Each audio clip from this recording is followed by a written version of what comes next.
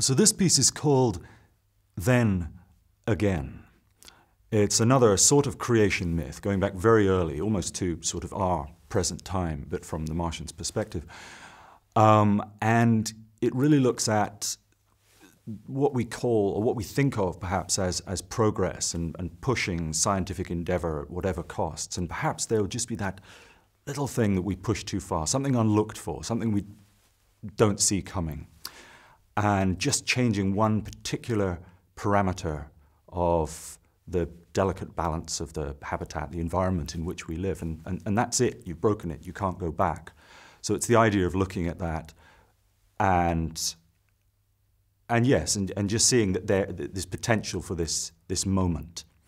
But being the fact that it's creation myth, it's the idea that this is not necessarily what happened, but it's just sort of perhaps an understanding from these future generations of what might have happened in the past.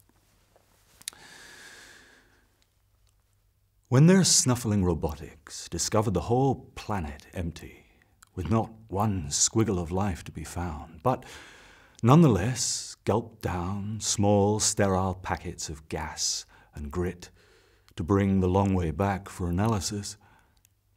And though they had no need for such a place, still they engineered new strains of plant life that might yet thrive in that wasteland, but kept each pristine seed secure from being released on home turf, where soils and skies were simply far too rich.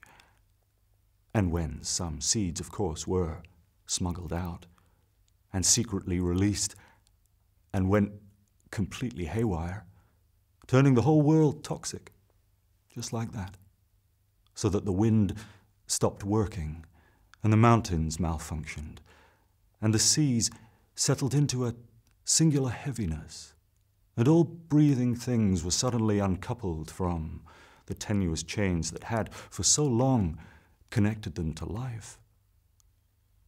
Those responsible turned their attentions back to that desolate planet and took great comfort in knowing they had alternative measures already in place.